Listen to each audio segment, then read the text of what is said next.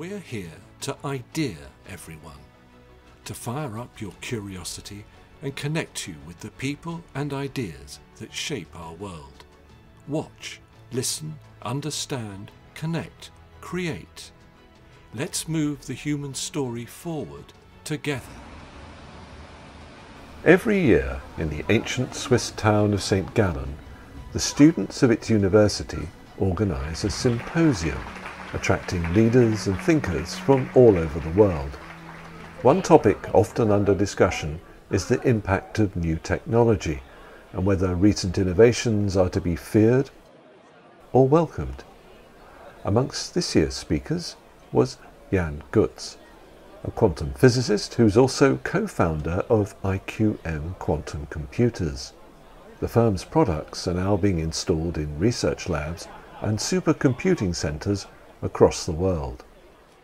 I'm Neil Koenig, and I began this interview for ideaXme by asking Jan Goetz to explain how he first became interested in quantum computing. My background is in physics, so I have an education in physics and was more on a scientific track first. And then at some point I decided, together with three co-founders actually, to start a company, to spin out a company from Aalto University in Helsinki, Finland. And this is what I'm doing now since 2019. And we have developed with the company to be now the largest effort actually from Europe to build and commercialize quantum computers. Okay, what's a quantum computer? A quantum computer is a machine, as the name says, that is a computer. So it computes for you tasks like mathematical tasks and other tasks. So this is the word computer in it.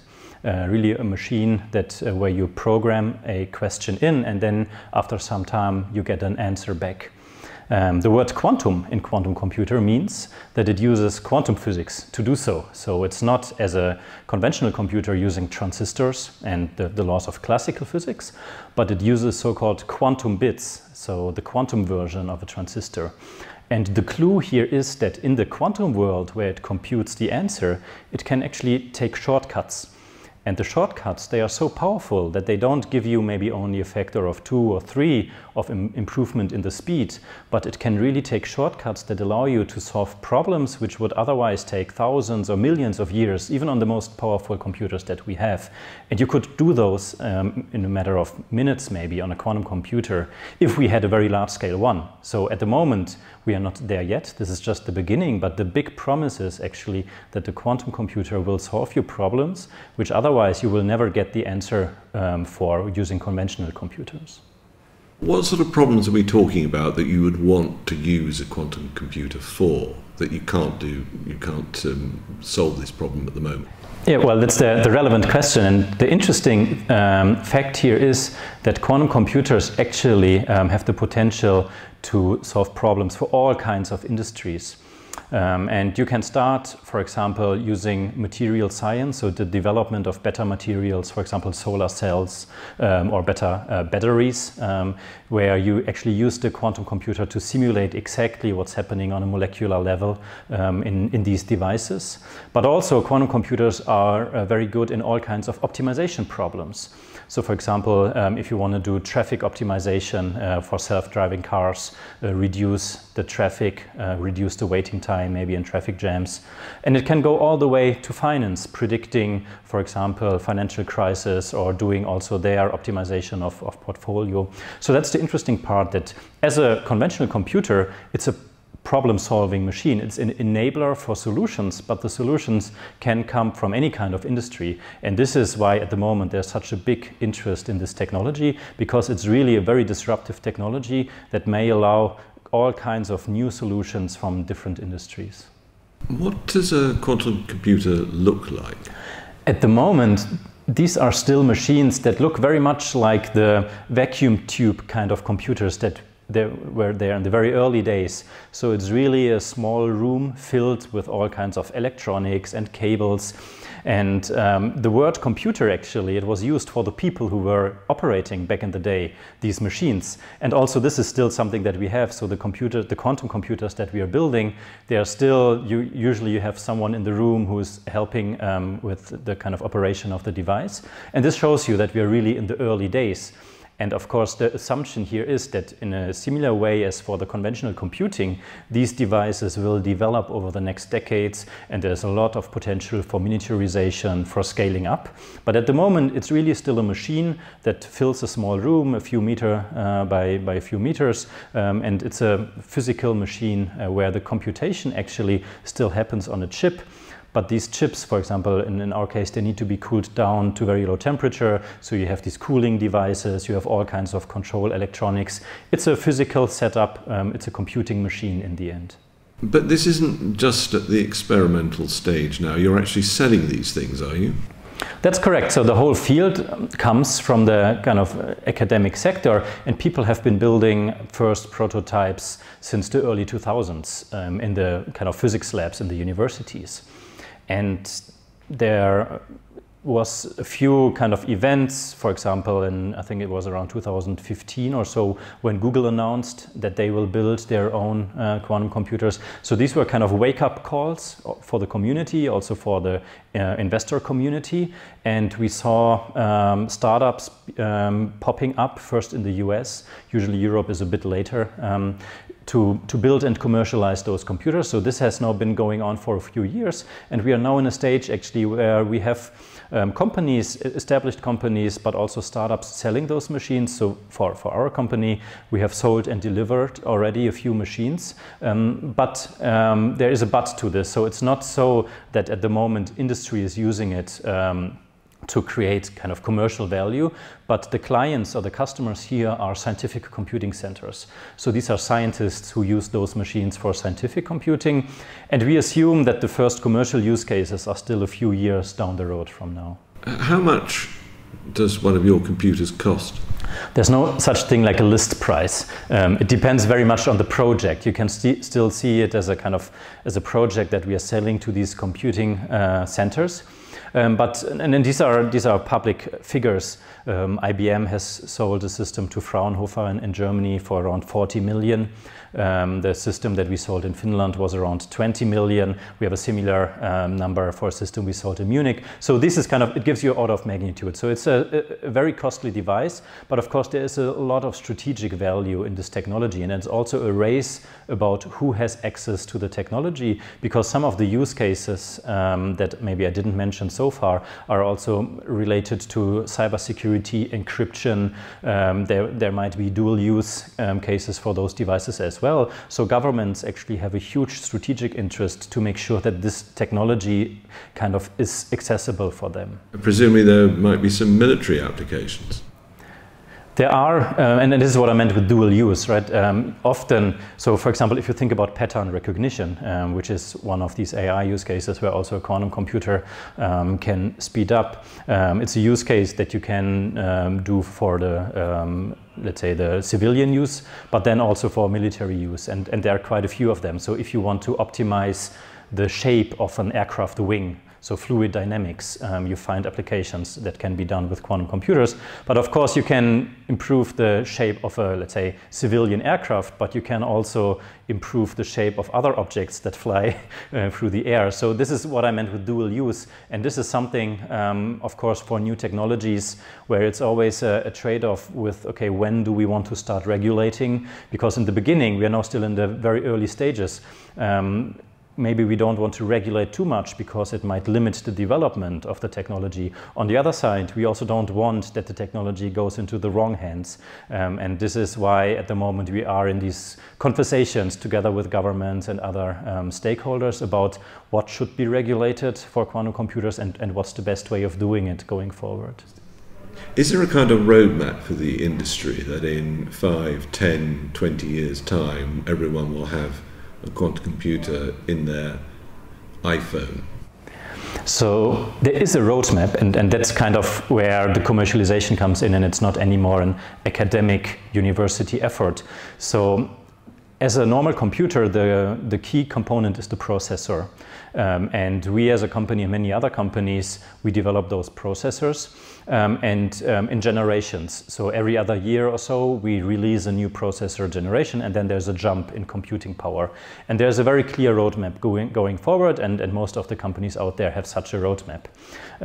And to answer your question about the kind of, will we have it in our mobile phones? I think that's a little bit more difficult to answer, because the way at the moment computing is developing is that we use a lot our mobile phones, but the actual computation is not happening in our mobile phones. So if you want to use a service to give you the best, let's say, traffic route from A to B, it's not that your mobile phone computes the route, but actually the mobile phone sends this problem to a computing center or data center, and there the solution is computed, and then the answer is being sent back. And it's going to be the same for quantum computers. So the quantum computer most likely will not sit inside your mobile phone, but your mobile phone will be connected to a quantum computer, and the quantum computer will just give the answer in a very, let's say, fast manner then back to the phones. Back to the days of the mainframe. I mean, it's not that we are reinventing the wheel, and I think that's the good thing here. We can use a lot of analogies and learnings from the conventional semiconductor industries, and of course also we use a lot of technology that is being used for semiconductor industry. So the chips that we are producing, we use the same tools, we use the same kind of factories, these kind of semiconductor plants. It's just the way we are designing the chips and maybe the materials that we are using and the way we are operating them is different, and this makes them quantum. But we are benefiting a lot, of course, from an already existing supply chain in the conventional semiconductor and computing industry. There's a lot of anxiety at the moment about AI and also the power of devices like quantum computers. Is that a concern? Of course, it's a very hot topic now with the generative AI and all these things coming up. Quantum computers, as I said, are an enabling technology, for example, to run AI algorithms on them. And there are many ideas how you could implement AI algorithms more efficiently in quantum computers. So in this sense, I think the concern is more on the application side, not so much on the enabling technology side. I think where it becomes tricky is if those technologies become very independent in the way they kind of take decisions and do things.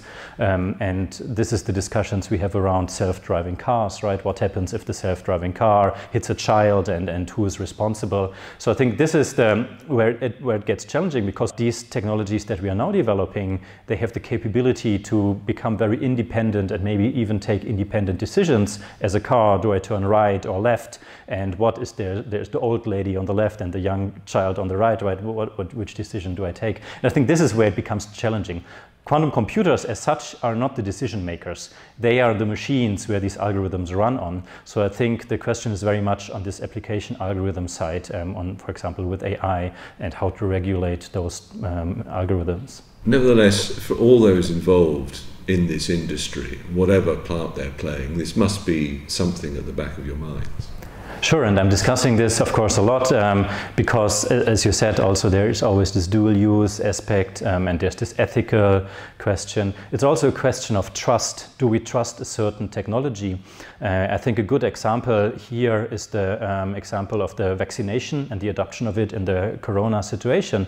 It was kind of a new technology. People didn't fully understand it, and this is why at least certain group of people had fears against the technology and were not willing to use it. And I think this is always the case if we have a new technology where we are not very sure yet on what is the impact, how will it be used, will it really work? And at some point the technology will be established and we will not talk so much about this anymore, but we don't know yet how these AI algorithms will be used, and this is why there's a certain fear. And I think at some point we will be in a situation where it's just normal that these AI algorithms are kind of defining at least part of our lives, and we trust the technology, and maybe then we are asking different questions about even new technologies that are coming up. This is a new and emerging field, but presumably you have quite a number of competitors. That's correct, and the reason is that there is a huge strategic aspect to it, and this is why we, even though it's an emerging technology, we see quite a lot of very established big companies being there, and it starts in the US, of course, with the big names like IBM, Google, Amazon, but then also if you go to China, so you see Huawei and Alibaba. I think now, speaking as a European, the challenge is that in Europe we don't have, unfortunately, we don't have any of those names in Europe, so no big tech companies who would say, okay, I go all in and we will also build quantum computers and to develop the technology.